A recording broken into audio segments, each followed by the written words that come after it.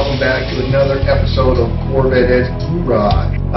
This episode is called Back to Ground Zero Remix. Now that we have the whole smog ordeal past us, I had to drive the Corvette for a little bit, you know, because as soon as I started driving it, I realized how fun this car is.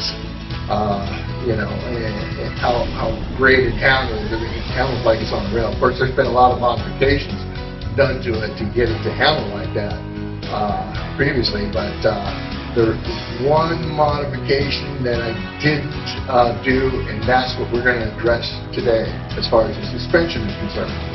It's got VVP springs and performance springs in it. This is going to complement the performance spring in the rear. It's going to be a nice VP sway bar.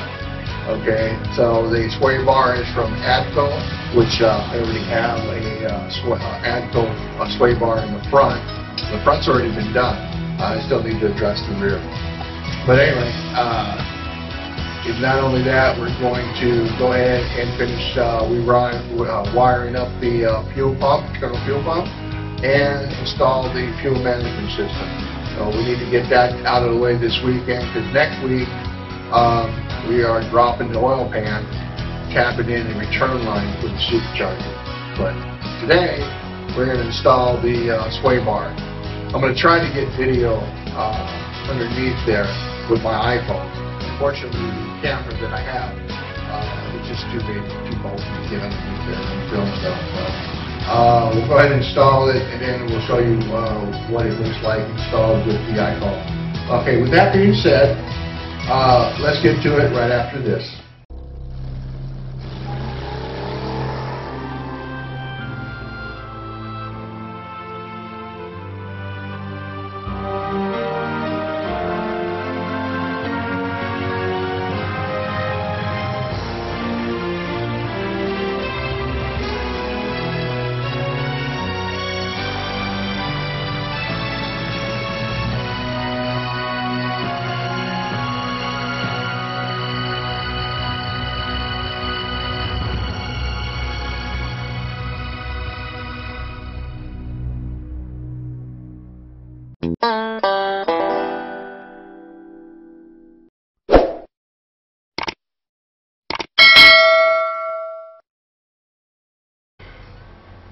Okay, as you remember from a previous video, the FMU here was simple install.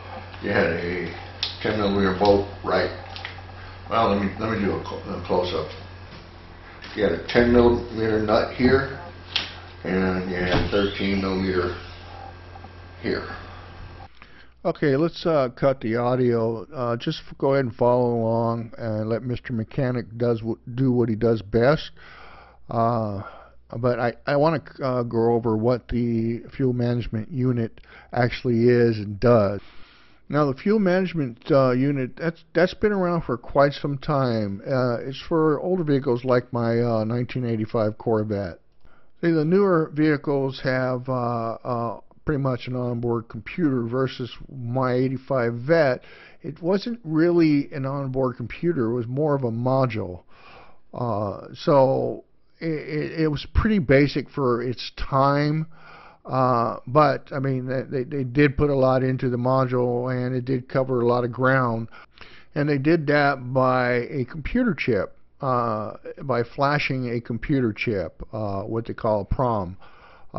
Which the newer vehicles don't have. You can alter the ECM on the newer vehicle just by plugging it into it with a computer, and that's how simple that is on the newer car. But on the older cars like mine, you actually had to pull the chip out of the module and use a EEPROM programmer to flash chip with the data that you needed for the type of application that you had going on, which is a little bit more hands-on than your basic computer.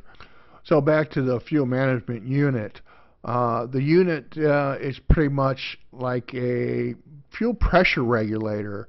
a more advanced fuel pressure regulator, which works by boost through a hose that's connected to the FMU and intake, which is sending pressure to the FMU to regulate the amount of fuel it needs. Of course, the more pressure, the more fuel.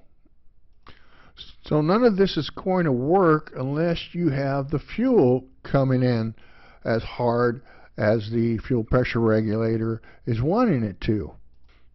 The stock fuel pump is not going to be enough. That's why you need a high flow fuel pump. And in my application, the high flow fuel pump is external. Now with the high flow fuel pump and the stock fuel pump together, it will allow for greater amounts of fuel to flow through the engine. Now there's more to it than just the fuel. You know, you have your electronics too. But we'll cover that when we get ready to install the MSD equipment. That's all there is to it. Now let's go ahead and get the fuel lines ready. Got to take off the stuff over here.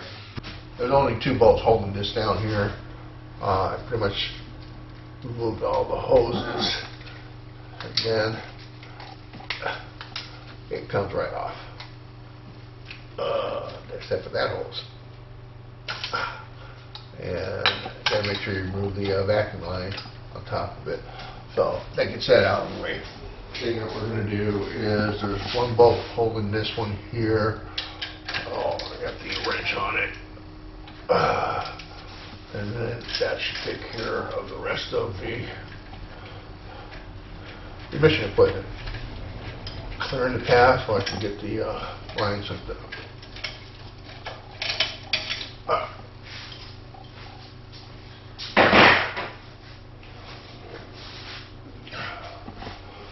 So that should be free to come to me, except for the bottom one here. And there it is. That's how simple it is. There we go. Hey, these fuel lines, I mean, at one point, I tried to get right them underneath there, but it was just in the way. The fuel lines were in the way of me connecting a plug. But anyway, it's just a big battle to get these fuel lines in. So for right now, this is the way it's going, and we're pretty much done with that part of it. And as you can see, let's move on to, I did mock up the bracket, the ProCharger bracket, Supercharger bracket. The reason being, the next thing I'm going to do is drop the oil tank and tap in a return line for the supercharger. So just want to get an idea of where the line's going to be coming from.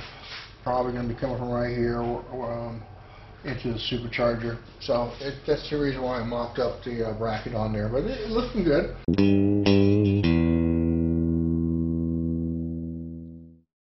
Okay, guys, there it is. Try to give you an idea. Anyway, it's all installed, pretty straightforward. There we go.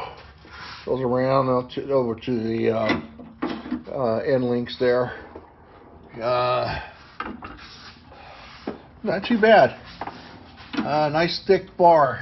Anyway, this here, I'm kind of disappointed over here because it was a little tight to get this on from hole to hole, and after further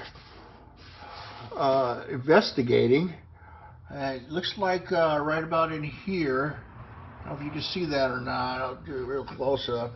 There you go. It looks like that was put into a vice grip and shrunk that and squeezed down like it was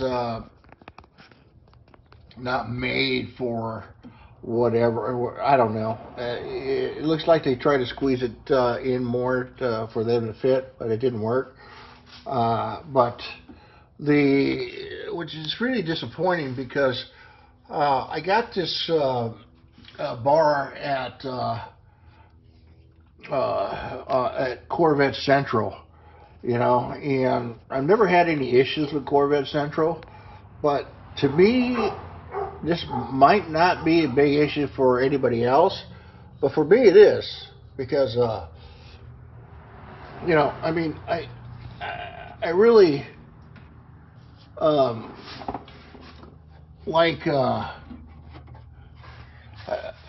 I really like keeping my stuff clean, and although you're not going to be able to see that for sure, not from underneath there, it's just the point that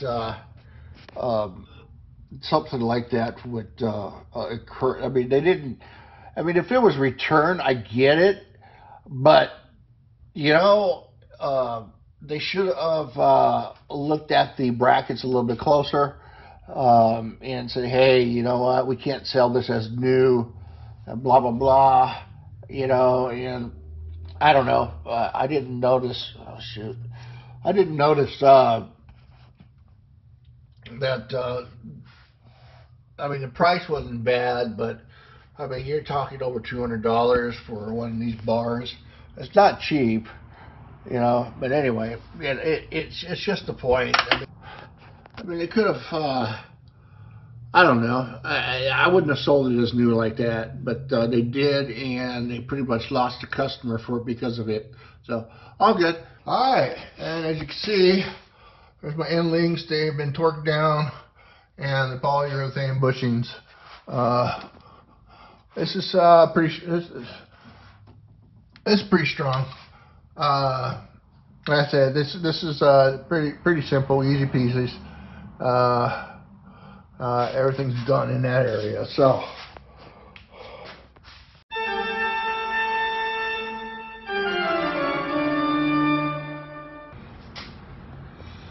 And as you can see, everything's back to normal again. The pump fuel line is this one here. This one used to go to the tank, but now it's going back into the other side of the pump. Anyway, so now I'm going to replace this thing here, because this time around I kind of tore this up big time. But if you kind of see, you know, this hole here is bigger than this hole there. I'm supposed to get this thing into there? Yeah, right. Okay, so I'm gonna heat it up and then see if that works. If not, I'm just gonna go ahead and drill it, because there's enough rubber there. I took a little persuading, but had to drill out the hole a little bit more than I wanted to. But that's all right. It still came out good. A little heat, and she went right in, and there it is there. And as you can see, I picked this one up from Full Throttle Corvette. When it comes to stuff like this, if I can't get OEM, I'd rather deal with a place that strictly Corvettes, you know, because this rubber here is really soft, a lot softer than what I had on there. So, all right, well, that wraps that up.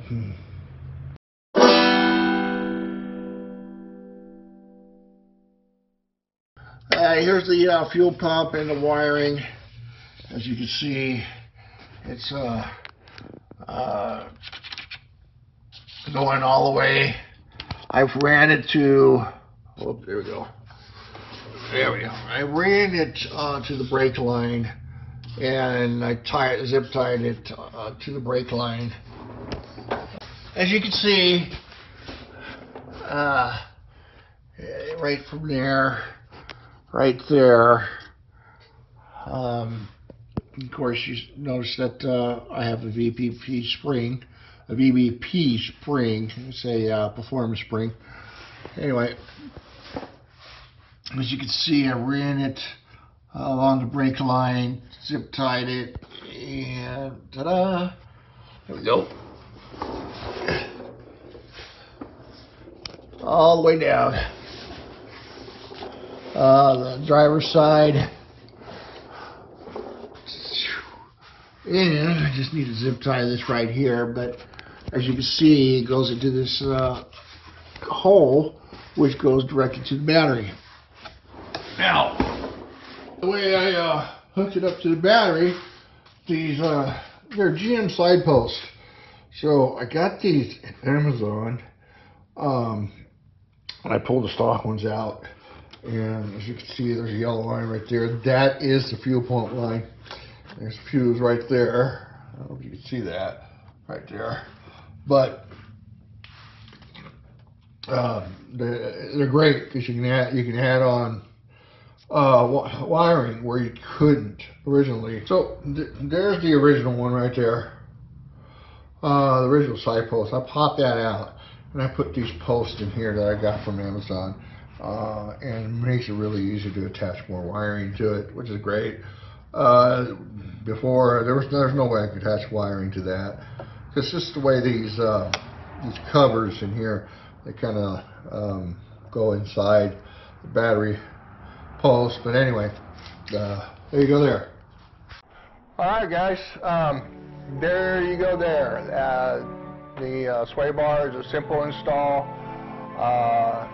You just got to move the spare tire cover out of the way. Once you do that, everything's exposed. And one thing to remember too is that when you're dealing with any suspension, you want the car to be on the ground. Well, of course, there's ways to go around that. What I ended up doing is I put jack stands underneath my wheel hubs on each side, and then I dropped it down until the car laid on its butt. So once I did that, I was able to go ahead and torque everything down to specification, and you can do the same in the front. That's what I've always done it. You know, that's the way suspension is. This car is too low. Okay, I can't get. There's no way I'll be able to get underneath the damn thing. Anyway, this is how I do it. I always throw the jack stands underneath to make sure that the car is at right height where it's supposed to be. Then torque everything down. Things are going to be moving a little bit quicker now, so stay tuned. And this wraps up episode 13. So until then, guys, I appreciate you watching the channel, and don't forget to subscribe and hit that like button. Until the next episode, we'll catch you on the next episode of Corvette Edge.